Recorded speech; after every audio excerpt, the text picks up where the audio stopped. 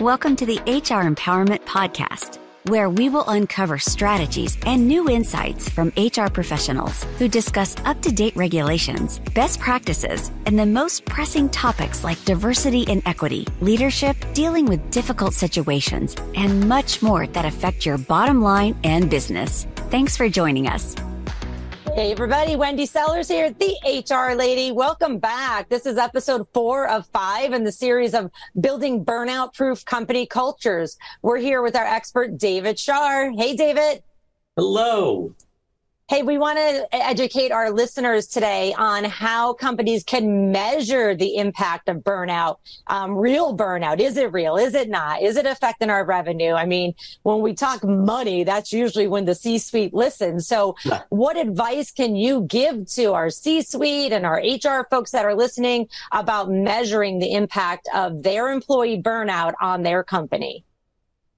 Yeah. So if you feel like you have a burnout problem, bringing somebody in to use an inventory like the Maslow burnout inventory, you can see if it's actually burnout. But I think mostly what we're concerned about are the symptoms of burnout, right?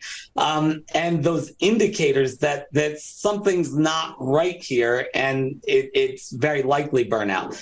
One of those things is turnover and turnover intention. And we do a really good job, within HR and IO psychology. We do a really good job about talking about the costs of turnover, but we don't often or as often talk about the costs of turnover intention, right? Especially because turnover intention does not always result in turnover. But when people are looking to leave, they want to leave the organization, but don't. That can cause a lot more issues than people leaving the organization. Yeah, I call it quit and stay.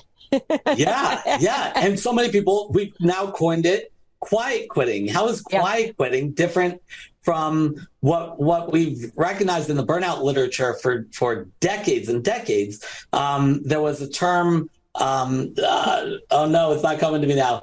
But there was a term for quiet quitting. It'll come to me later.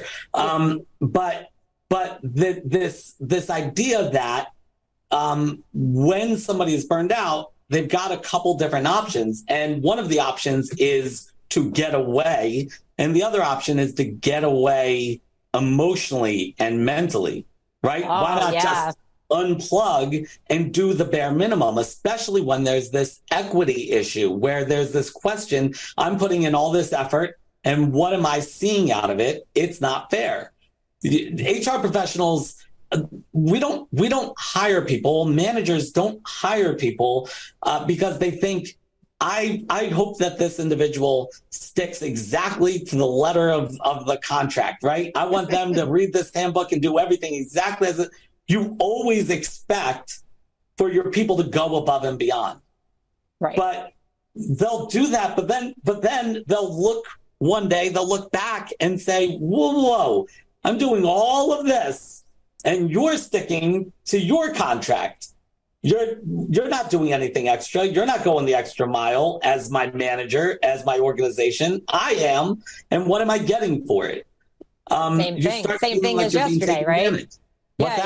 You're getting the same thing as yesterday or the same thing as a week before or 2 months before. You're getting nothing more, nothing less. So, exactly. What would you suggest if somebody came to you right now, one of our shared clients came to you and said, we have a lot of employees that are saying they're burnt out. How do you identify that they really are burnt out and it's because of work? Is it surveys? Is it assessments? Is it I don't even know, data? I know data, but where do you get this data from? Yeah, so a burnout assessment is really helpful. The MBI, the Maslow burnout inventory is really helpful because, like we've said in the past, burnout is sort of like this term that we use for a lot of different things. And so that's really, if you want to really figure out, is this professional burnout, that will get you the clearest answer. But conversation should be happening with your employees all of the time, because not only is that another way to assess, but hopefully that's a way where you see the smoke before the flames, where you can actively, the act of reaching out, ironically, so in a lot of ways, the act of reaching out, even via survey, that's giving people a sense of control. Right. It's making them feel like they matter, that you care. So just reaching out in any way could actually be part of the solution, not just figuring out what the problem is, unless you then don't do anything about it. I was just going to say that. I was just going to say, hold please, listeners. Please do not do a survey if you don't plan on having any action after that, because your employees will never complete a survey for you ever again. Right. Never, ever, ever.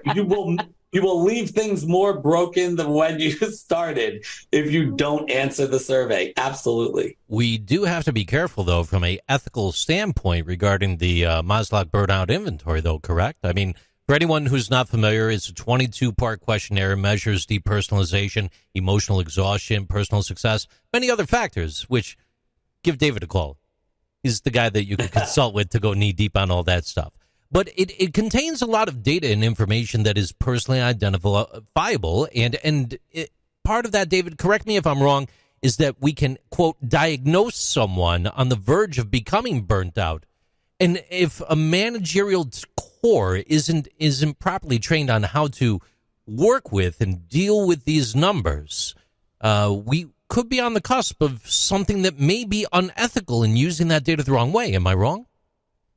Yeah, so that's a great point. So anytime you're using any kind of survey, anything, a lot of times people DIY these things and get themselves in trouble.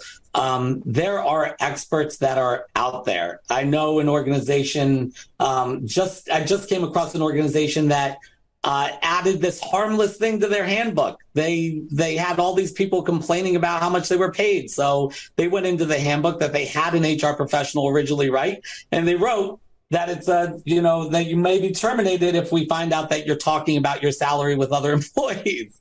So as most people who are listening to this know, you don't want that in your handbook. That policy is not all right. You know, so anytime that you're dealing with something as serious as burnout, you're going to want to bring in an expert. Yes. You're going to want to work with somebody who knows how to use the tools that are available in the right way. And train those managers the right way to use it too, right? Yes. So the managers themselves it may not even make sense to make them privy to the results, the individual results. That might stay with the external consultant or within the HR department if it's done internally. But because the bigger thing is that burnout is contagious, right? And so as you see burnout spreading, and it's for multiple factors why it's contagious, if you want a clearer answer of what's happening in your organization, that might be a good place to start. Awesome. Thank you so much for that. Thanks for listening, everybody, to episode 4 of our 5-part series on building burnout-proof company cultures. I couldn't even get that through. I might need a nap here myself. In our final episode, we're going to talk a little bit more about the future of burnout prevention. And I'm excited to hear about this too, because as we already said, David, not everybody, but many people since the pandemic are more burned out than ever, and they don't really know where to go. So our managers need help. HR needs help. We need help. Thanks for joining us, everybody. We'll be back shortly to get you that help.